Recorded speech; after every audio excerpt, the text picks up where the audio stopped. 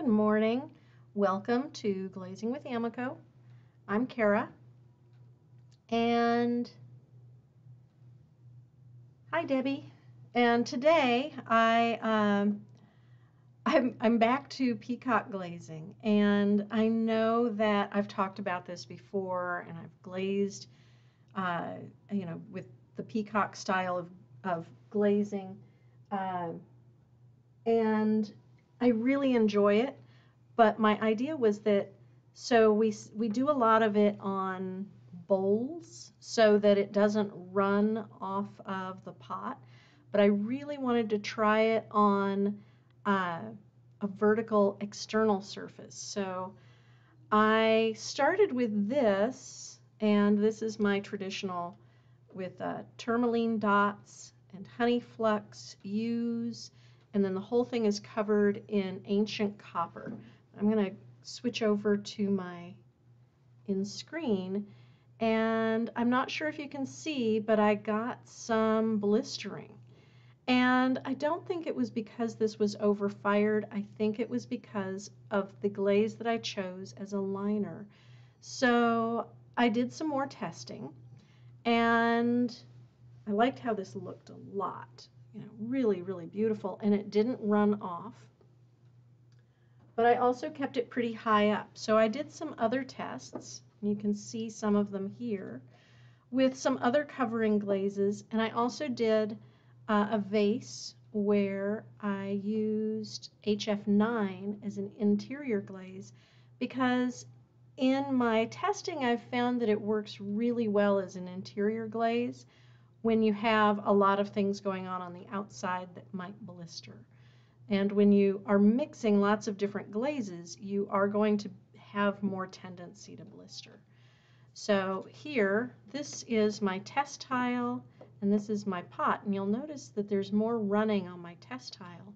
And that's because my test tile is fired to cone 6. And I decided to fire the vase to cone 5. But I think I'm going to refire it because I'd like to get some more movement. And I'll talk about what these combos are in just a moment. In the meantime, do we have any questions? Good morning, Janet. Good morning, Bill. Mirinda and Betsy. Hi, everybody. I'm glad you could join me today. So this is my favorite combination for the dots and the U's is PC27 tourmaline for the dots and PC17 honey flux for the U's. And then these tiles that I have in front of me are a variety of top glazes. So this one is, let's see, that is PC26. That is Blue Lagoon. And you can, let me see if I can zoom in here. So that has, Blue Lagoon tends to be kind of runny, but it has this beautiful visual texture that interacts really beautifully with the honey flux, but it does kind of hide the tourmaline a little bit. Then this one is Iron Luster, which is one of my favorites as a base glaze, but I thought it would be nice to give it a try as a top coat. And you can see it did some interesting things here. It did run a bit. It didn't come right off of the tile, but it did come pretty darn low. And I would worry about putting this on a vase where it might just get really fluid. And yes, these are flat tiles, but they were fired upright so that I could see how the flow would happen.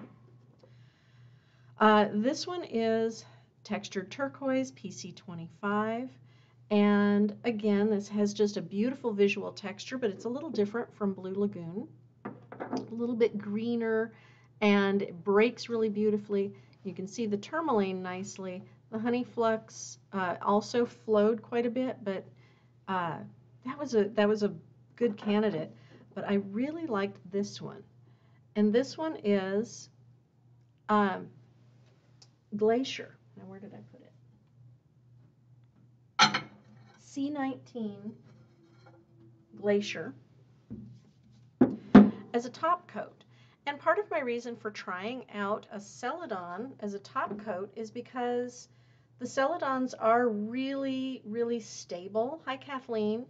And I thought that that might work as a top coat because it wouldn't run as much. And it did run a little bit, which is why I decided to try this at cone 5. But I think that it would be fine at cone 6 too. So, hi, Nella. Neela, I'm sorry, I don't mean to mispronounce your name. The font is a little odd on my computer.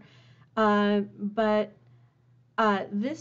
the glacier would be a good option. Another great option would be ice, which would be even paler.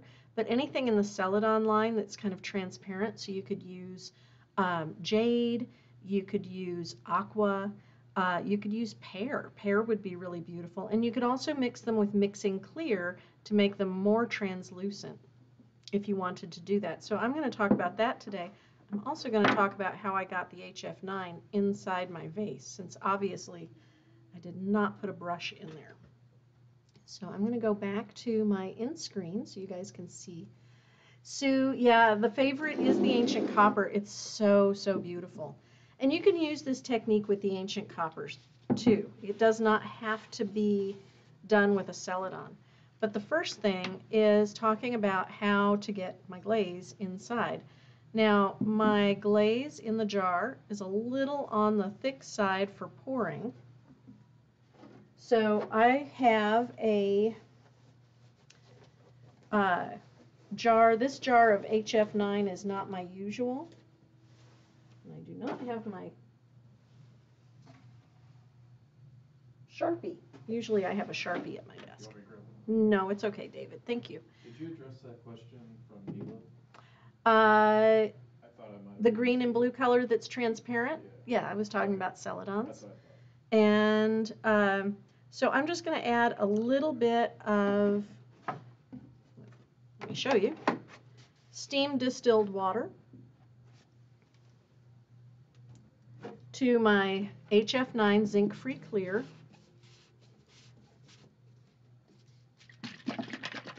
Close it up nice and tight. You notice that when I shake my jar of glaze, I put my finger on top. I'm sure that you guys have done this too, but I have certainly been coated with my glaze because I was shaking it and the lid wasn't on all the way. Everybody's done it. So that thinned it. I am going to mark this jar that it has been thinned for pouring. So I have my vase. And you'll notice that as I pour, it is still fairly thick. It's not as thin as what some people might be accustomed to as a studio dipping glaze. And I don't fill it up all the way. I'm just going to roll it. And as I roll it, I pour it back out. And let me show you on the selfie. You can maybe see that a little better.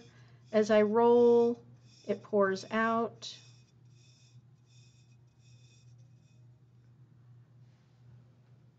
And that's it. I'm not going to do multiple coats. One poured coat. But by turning and pouring as I turn, I get all of the interior nicely glazed. And then to make sure that it doesn't get too thick in there, like in the bottom, I actually am going to let it sit upside down. I'll shake it out as much as I can. But I'm going to let it rest upside down on my desk over in the corner. And yes, it will get glaze all over my desk. But I can clean that up. And then I'm going to mark this jar that is for dipping or pouring, not for brushing, because I've thinned it and it may not go on quite as well. So while that is drying, because that's going to absorb a lot of water, I'm going to do my dots for my tourmaline. So I have a variety of brushes, and my favorites for doing the dots, I have this little one.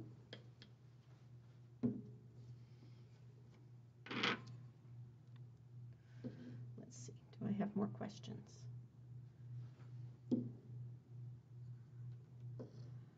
So you can try out different things for dots. I haven't tried a lot of different things, and you'll notice I'm kind of going back and forth so I can get as evenly spaced as possible, but I'm not going to be too fussed if they're not perfect. So.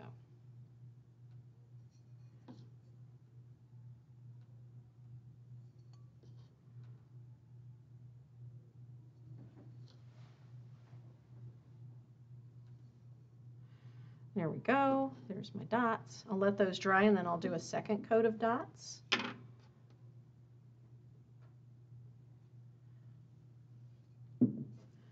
And while that is drying, I get out another brush. And this brush is one of my favorites for applying glaze in lines.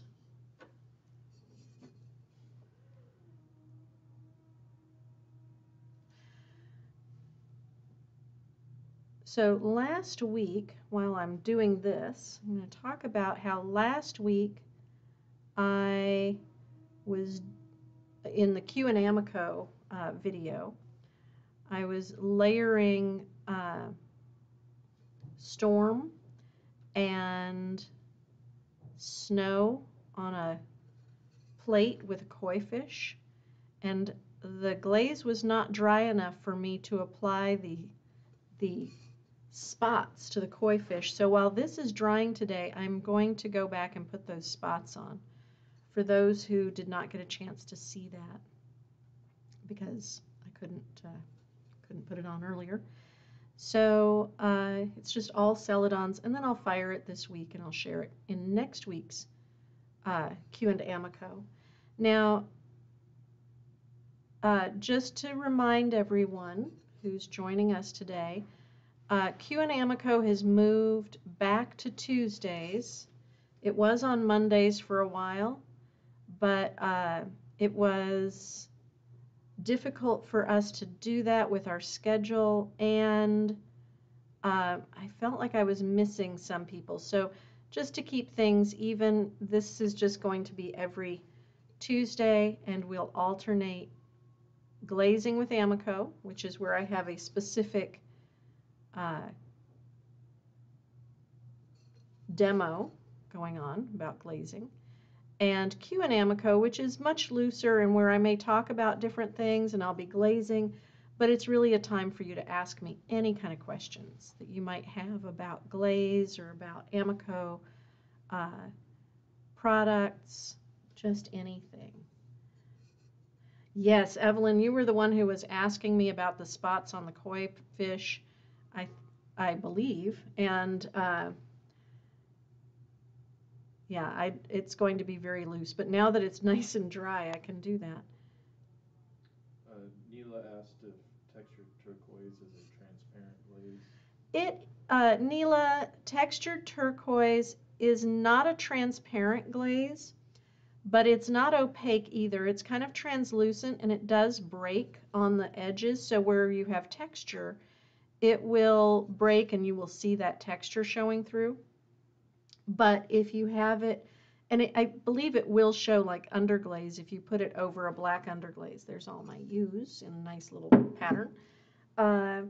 It will show underglaze, but not particularly well. If you're looking for a PC that is in that family of glazes, you might want to try either dark green, PC45 dark green, or PC40 True Celadon. Those are transparent glazes. Most of the PC glazes are opaque or semi-opaque, translucent glazes. They're not really meant for showing detail underneath them. And then would you ever do this decoration over a base glaze? And in this case, why wouldn't you? I could.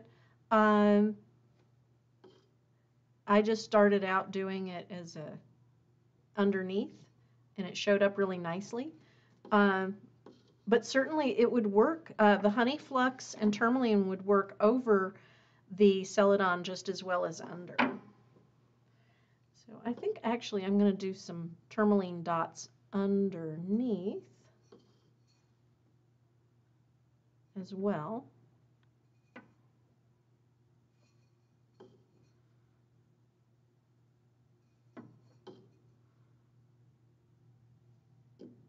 I don't know if you're seeing this question from Els, but I can't really make sense of it.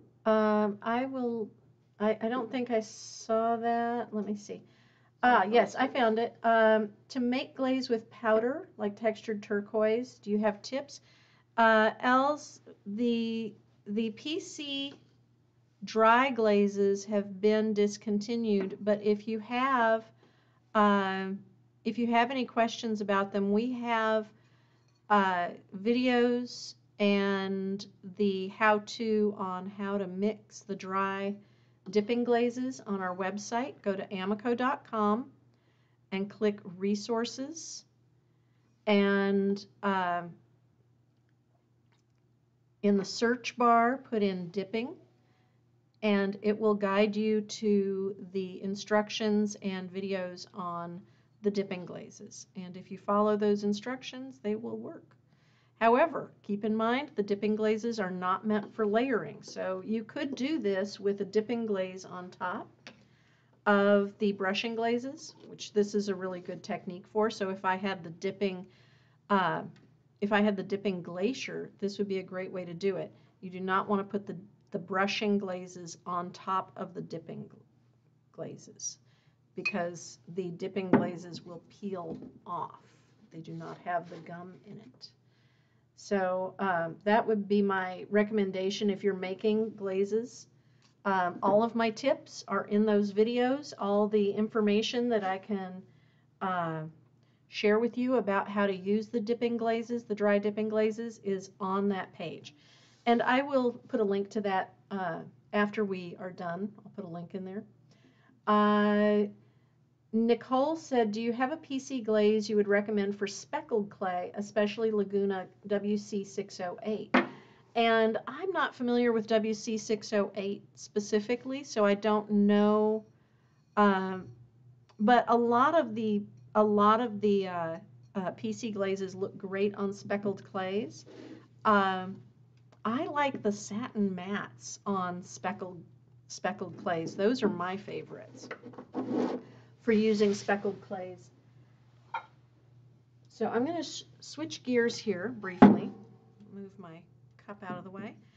And you can see that I have a plate, and it is white.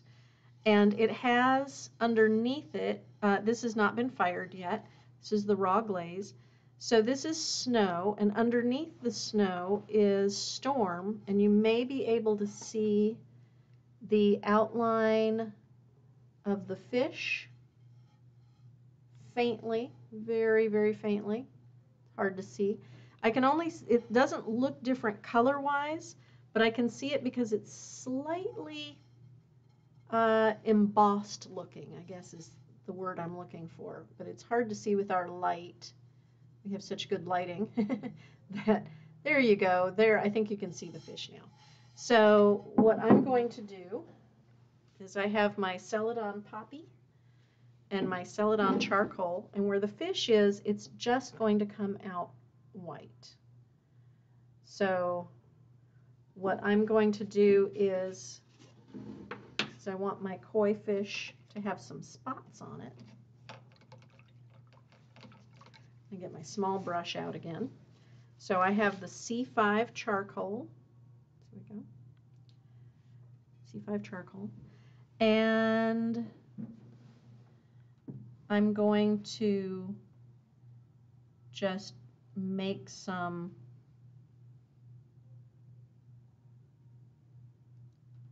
kind of irregular spots on the fish.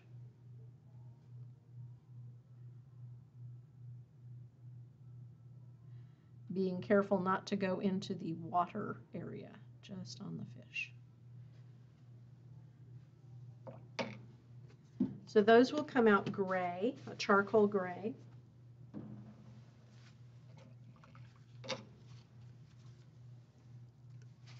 And then the next color is C55 Poppy. Got some poppy, dry bits of poppy on there. And with the poppy, I will make some more shapes. And poppy comes out kind of an orangey, reddish color, which I think is perfect for koi fish.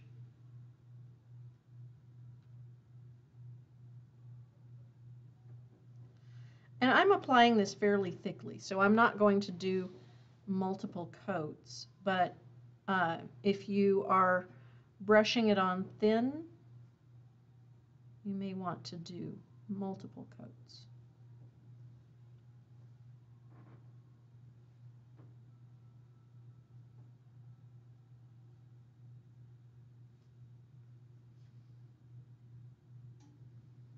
So that's it. So then my fish will have some markings on it like a koi fish. And I will fire this to cone 5. Oh, I got a little bit of poppy where I didn't want it. So I'm going to use my tool to gently scrape that off. There we go. So that's ready to go in the firing. And that'll go in this week, and I will share that on next week's Q and Amaco next Tuesday. Now this is still wet, but it's dry enough that I can clean up that edge.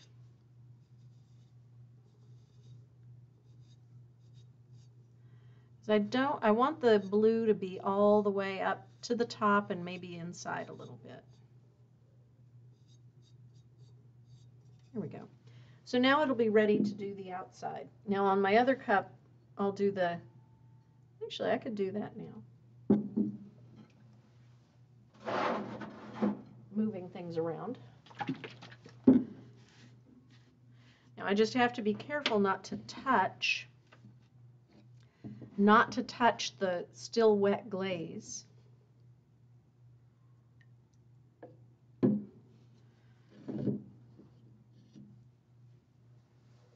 Especially with my glazed hand. Oh, almost, come on. There we go. Now I could have brushed this, it would work.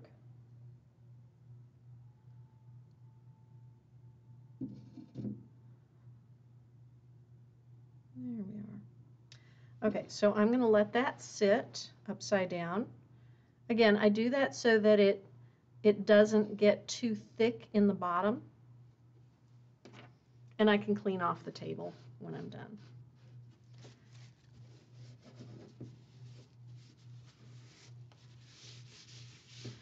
So when that is all dry, I'm going to go back and put glacier on the whole thing.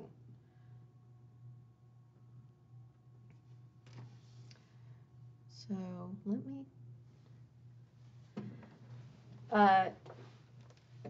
Niella, some glazes seem to be thick, and what can I thin them with? I'm new at glazing and pottery. Well, Niella, we recommend that if you need to thin a glaze, you can add some distilled water. Like I said, to thin it for pouring, I added distilled water. You can add distilled water, and if it's thickened because it is older, I really recommend, highly recommend that you add gum solution at the same time, because your glaze may not stay on the pot. The gum solution helps the glaze to stay adhered. It also slows the drying time. I'm going to decorate this one the same way. It slows the drying time. and helps the glaze brush on. But when it degrades over time, as glazes get old, the gum solution can just get eaten by bacteria. It gets old. It doesn't work as well because it is organic. And you may need to add more so that the glaze behaves the same way. So some glazes, like oatmeal, are thick anyway. They just thicken as time goes on. And in those cases, yes, you'll need to add gum solution as well as water. Some people will recommend that you use deflocculants like Darvon or sodium silicate to thin your glazes. And while, yes, that will make your glazes more fluid, it will also make your glazes likely to hard pan. And then you have to dig your glaze out of the bottom of the jar. So that is why when I get asked about using deflocculants on glazes to make them thinner, I do not recommend that. Jody had a question. She says, I had trouble when I poured one glaze inside a mug and 5 glaze coats on the outside. Her mugs cracked when she filled them with boiling water. That, it may be a mismatch between the glazes on the outside and the glazes on the inside, or it may be a clay issue. Were these, if these were slip cast, those can especially be fragile, especially when you have glazes with very high tension. We've specifically noticed that if you put, if you're using slip cast clay, which tends to be thinner than wheel thrown,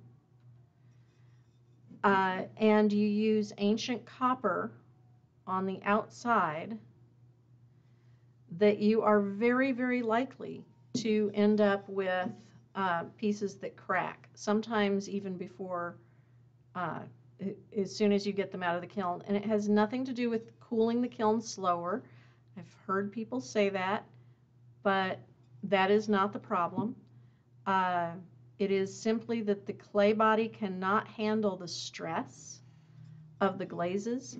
And if you're using large amounts of glaze on the outside, especially glazes that are very have a lot of tension to them, they can just crack your pot. She's saying that they're hand thrown. That's quite possible. I've had somebody told me that they had some hand thrown pieces. They were thin, but they were hand thrown pieces that cracked when they had,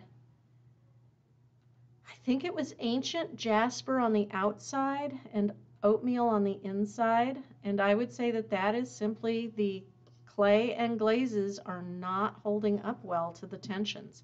So I would recommend that you do some testing, maybe try doing each of those outside glazes individually on a pot and see, on a variety of pots, and see which, if any of them specifically are the issue. She was wondering what white glaze do you suggest as a liner? If you're using a white glaze as a liner, that might be part of the problem because they do have a lot of tension happening. I really like snow as a liner, Celadon snow, but any white glaze is going to have more tension issues than a clear glaze. So if you want to have a white interior, what you might want to try is using a white slip on the inside and then putting a clear glaze on it. That may help because white glazes are going to have less shrinkage, and you can have dunting because of a white glaze if your clay is very, very susceptible and you have a tight glaze on the outside. Think of it as like clothing, and certain materials give and certain materials don't. Let's see. Then Neela had another one. Neela asks, let's see. In the last 4 months, I've bought at least 38 Amaco glazes. How long does glaze stay good, or does it expire? So, Neela, we formulate glazes with the plan that they have a shelf life of at least 3 years. Now, some glazes, when they reach that 3 years, they still work perfectly fine. And there are many glazes that will work just as well after 10 years. What they may do is thicken. Some glazes, however, do have more of a shelf life issue. And off the top of my head, the only one that we still have in production that I know that has a shelf life, and it's about 3 years, after which it will harden and you cannot really use it again, is Saturation Metallic PC1. And it can stay good longer, but I have found that definitely at 5 years, I had a jar that had hardened and no amount of gum solution made it usable. But that is an extreme case. And like Celadons, for example, I have not ever found that there's a point where they go bad. And most of our glazes, I have not found that that is an issue. They may thicken, like I said, over time, but they don't go bad. We try to avoid using materials that will be an issue for longevity. Now, oatmeal will thicken, but it still works. It just gets really, really thick, and it's hard to apply.